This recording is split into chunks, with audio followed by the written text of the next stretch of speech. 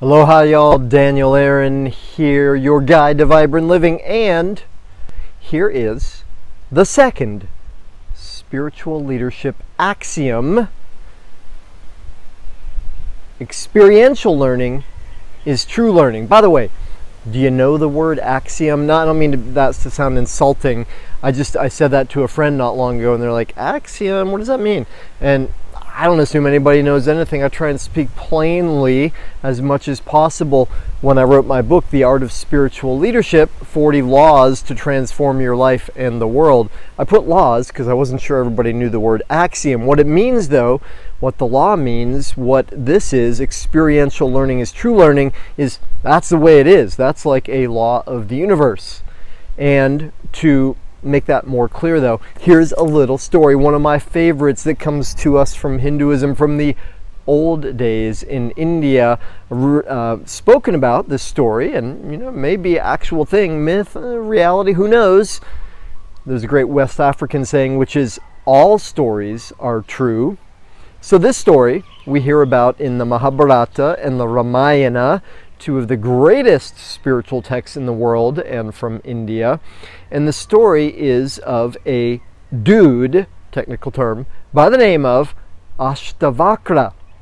Yogis, you may know his pose, the pose that was named after him, Ashtavakrasana, right? Which is a fancy looking pose, which is actually fairly easy to do, so it's good on posters.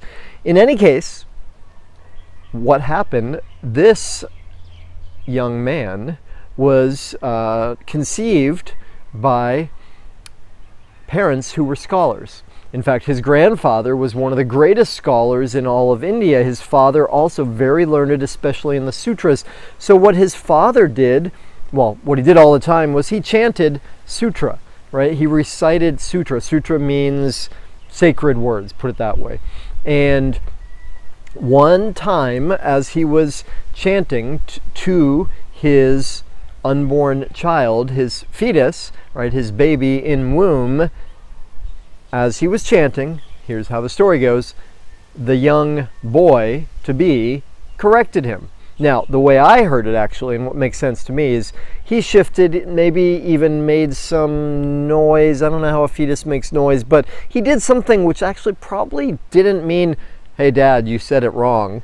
However, his father thought that the fetus was correcting him. He got really mad, a little defensive, and cursed his unborn child. He cursed him. So the boy was born with deformities.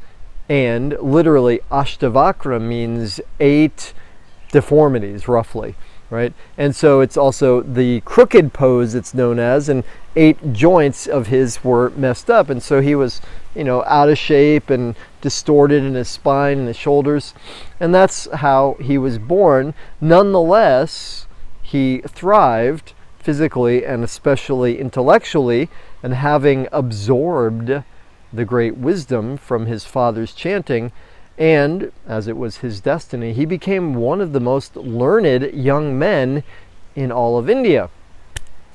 One day, his father decided to make a trip to a nearby kingdom that was ruled by a king named Janaka, the mother, by the way, of Sita, who you may know from Sita and Ram. But we'll leave that story for another time. So he goes to Janaka's palace because there is a great, what would we call it, like a gathering of all the smartest, wisest teachers and sages of all India there. So Janaka goes there, or not Janaka, Ashtavakra's father goes there to participate in this. He brings his young son, who's like 10 at the time, to just witness it. When he goes, the guard outside the palace actually says, no, you can't come in. But somehow his father convinces the guard, he lets him in. And so they're in there and they're having this great debate. And King Janaka is quite a wise king. And he's one of those wise men who knows that he doesn't know everything. So he invites people that know more to contribute and share. And so he's kind of like facilitating this great spiritual debate.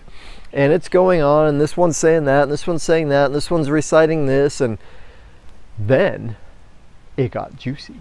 Because then 10-year-old Ashtavakra, out of nowhere, stands up, says to the king, "Don't listen to them." A hush fell over the crowd. One, he's not supposed to be there. Two, definitely not supposed to speak out. Three, he just insulted the wisest people in all of India, the wisest men, I should say, in that tradition at the time. So, but nonetheless, and his father's like, "Ah, what are you doing?" You know, nonetheless, the king says, "Why?" So, where Ashtavakra got that strength and power and clarity in that moment, we don't know. He says, because they don't know what they're talking about. It's all book learning. It's not experiential learning. He didn't use those words, but that's what he meant. So, the king, open-minded yet also a little bit skeptical, says, "Well, how do I know that you know anything?" So the young boy says, "Well, I'll show you. Meet me tomorrow," and he gives them a location beside a river, "and I will prove it to you." So the king, open-minded, says, "All right." Big controversy, a lot of people upset. Nonetheless, what to do? His father takes him there, and the king shows up. The boy was already there with his father when the king showed up. And the king shows up, riding by horseback with his royal guard and all of that. And just when he arrives, he finds the boy, sees him over there, rides up on his horse, and stops. And the boy's standing on the ground. The king goes to step off his horse, and he's got one foot up. Well, you can't see that, but he's got one foot up, one foot still in the stirrup. And just in that moment, the boy, again, where did this come from? He says, "Stop! Freeze!" And he said it with such clarity, with such conviction, that literally the king, right, most powerful man for a long ways around, stops his movement and freezes. And he stayed that way for some time, until he woke up. He had a moment of enlightened satori, and his life was changed forever. He knew that what the boy had said was true, that yeah, books are good, learning from books is good, though unless we apply it and put it into our experience, unless we experience it ourselves, it's just theory. It's theoretical learning, right? So any actual learning, any real learning, only works in experience. So as I often say to clients and students, don't believe anything I say. I'm making it all up. As my friend Caroline Casey, great astrologer and author, says, believe nothing, entertain possibilities. So you, my friend, my invitation to you is, whatever the lesson is, whatever is taught, whatever you get from books or teachers, take it as a possibility, take it as a theory, take it as a hypothesis, and say, I don't know if it's true. I'm going to act as if it is true. I'm going to try it on. I'm going to have the experience of it. And then I will know if it lands for me, if it's useful to me. Awesome. If not, discard it. So, this is a story that was omitted from the book, actually, my book, The Art of Spiritual Leadership. It was getting too big.